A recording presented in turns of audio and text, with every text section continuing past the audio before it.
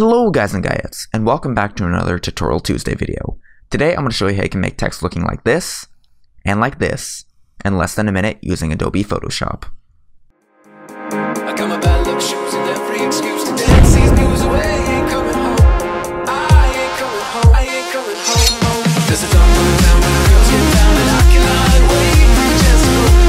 Wait for your chance to go. Alright, so let's get into the meat and bones of this tutorial here. First off, before I start anything, I just want to say sorry for my voice. I am feeling a little bit under the weather, at least my voice is. And I don't know, maybe you guys like the deep voice, but it doesn't feel so great on my end. But anyways, you can sit back and enjoy the deep voice if you're into that. But anyways, let's get to the tutorial. So anyways, down in the description of this video, I will have a Photoshop file with the Minecraft text assets for you to download and put in a safe location on your computer, your desktop, your My Documents, pictures, whatever. Put it somewhere on your computer, and what you can actually do is go ahead and open that file up with Photoshop, given that you have it installed already. And with that file, you can actually be greeted with this sort of landing page of sorts, where it gives a brief disclaimer. I don't want people like taking my work and saying they did it. A nice little quick description of how to move this text into your own project for whatever you want to use the text for, and the good goods up here with the text. I've gone ahead and made a right side up version and an inverted upside down version, so you don't have to figure out how to do that by yourself. It's all right there. You can edit both of them, so you can use this one as sort of like a heading of sorts and this one as a subtext. Main point, it's all said and done for you.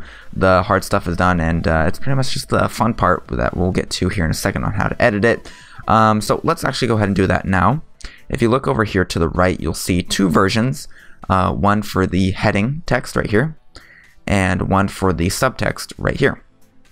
So let's go ahead and show an example of me editing the heading text. So what you have to do is edit regular text here. You just go over this icon and double click it. That was my phone, I apologize.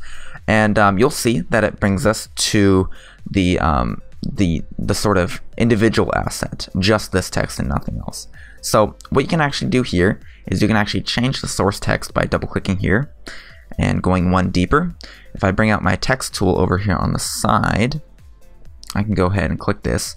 Now, before you start editing any of this text, you will need to install the font that this is, which is called Arcade Classic. You can find it on dafont.com. You can also, I think I'll put the font file inside of the zip. But in case I don't, for copyright reasons, I don't know what the distribution policy of that font is. You can go to dafont.com and search for the font Arcade Classic, all one word, and download that and install it onto your computer, and you should be good to go. I should put it inside the download for this asset, but I have no idea what the creator of this font has as far as distribution policy. So anyways, that's the whole spiel on the font. Hopefully you guys figured that out. I feel like I explained it pretty well there. But once you have the font installed, you can actually go ahead and change this text. So I'll change it to the guy or die. I'll go ahead and press enter. Now I'm going to make one more update to the actual template before I make it live, and that'll be to make sure that it's centered the whole time. So you don't have to worry about this. I'm just going to go ahead and center it. Yours should be automatically centered when you type in the text. And there we go. You have your text right there. So what you have to do now is go up here to File and Save, or you can hit Control S on your keyboard. That's what I'm going to do.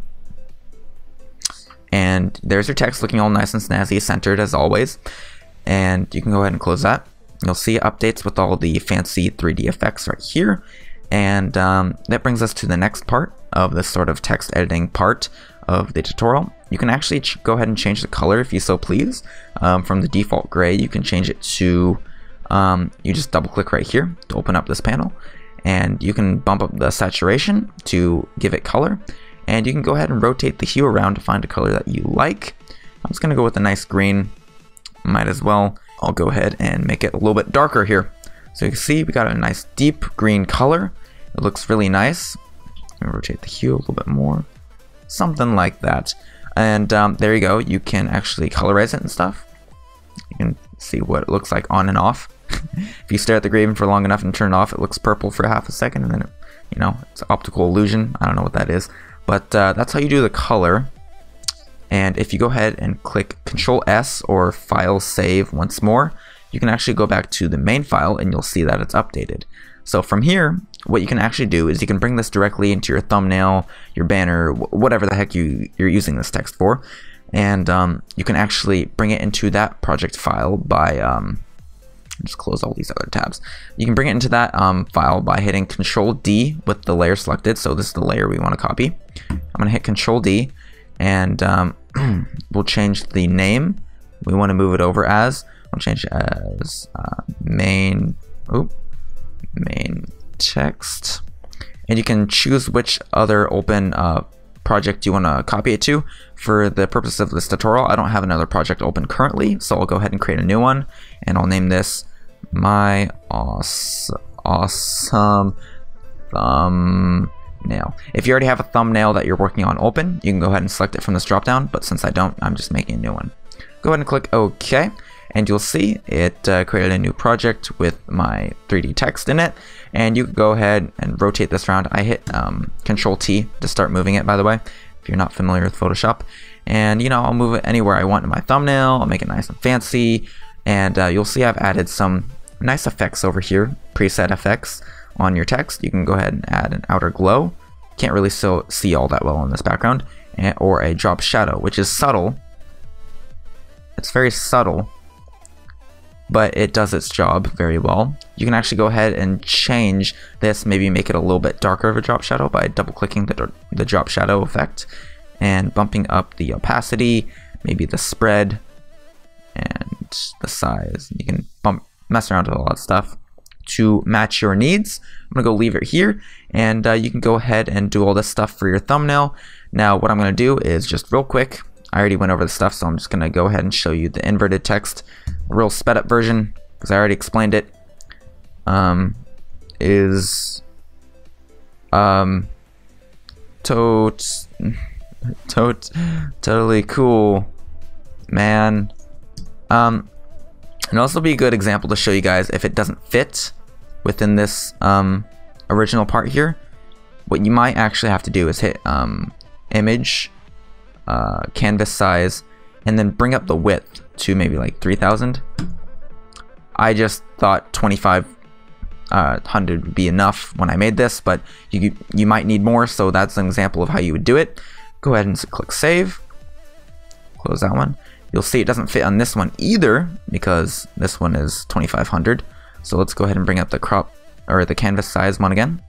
We'll change it to 3000 or 3000, and we'll add a nice color here. Let's make it nice and yellow, golden. Very nice, very nice. I'll go ahead and save, close this tab, and you'll see that we have it right here. It clips out of this picture, but that doesn't matter because we're going to be copying it over to our new one anyways, and it doesn't matter if it's getting cut off here because we're going to be using it somewhere else. And we'll put our drop shadow on before we move it over, and let's just hit Control D with the layer selected, bring it to my thumbnail or whatever you're using it for, and let's go ahead and reposition it right about here using Control T to move it around.